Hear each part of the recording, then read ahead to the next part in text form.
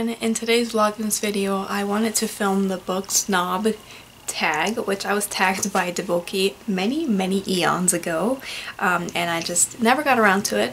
Perfect Vlogmas content. Let's answer some questions. Question number one is adaptation snob. Do you always read the book before you see the movie? It's not something that I do purposefully. It's often just because the book usually comes out before the movie, and if I'm reading in real time new releases, which I am, and then they get turned into movies, I usually have already read the book before it's time to watch the movie. Though this year I did watch To All the Boys I've Loved Before and then read the book. I can't think of any other experiences this year where I watched the movie then read the book other than that one. Question number two, format snob. You can only choose one format in which to read books for the rest of your life. Which one do you choose? Physical books, ebooks, or audiobooks? Who am I? My answer is audiobooks. If you would have told me that would be my answer 3 years ago, I would not have believed you, but it's true. I listen to a lot of audiobooks now. Question number three is ship snob. Would you date or marry a non-reader? Probably. My partner really does not read as much as I do. He usually reads like on vacation or when he has a lot of free time. Usually his like hobby of choice is video games on his Switch or on the Xbox, and that's like his hobby to wind down while mine is reading, and it's something that we can do real nicely on the couch. I'm reading, he's playing his video games, and I think it's good for you to have different hobbies than your partner. Not that he's a non-reader, because he does like to read, but yeah, he's currently reading the Watchmen comic, which is something that I read a few years ago, and it's fun listening to him talk about how frustrating the formatting of that book is, and how dense it is, because truly that is my biggest qualm about Watchmen. Question number four, genre snob.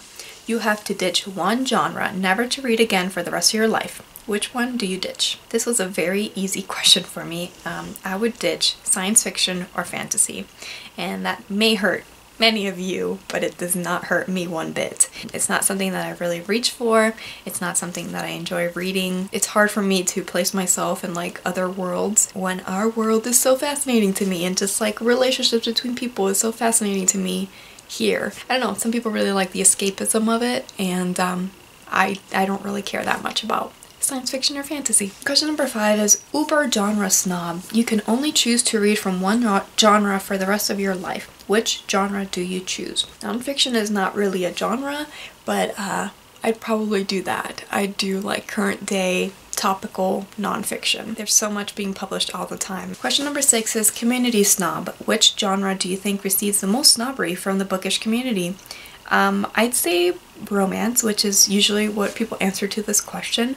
Adult romance. Or I feel like in the past couple years, just general YA has taken a beating, and I feel like it's been getting, from the circles that I watch and from the conversations that I watch, it's been getting a lot more flack and a lot more snobbery from people that are like, oh, you just read YA. And maybe it has to do with like really big YA booktubers and like how they have book deals and how they're like authors and they just make a bunch of money on their YouTube videos. I don't know, maybe there's a little bit of like backlash from that. Question number seven is snubbery recipients. Have you ever been snubbed for something that you have been reading or for reading in general? Yes.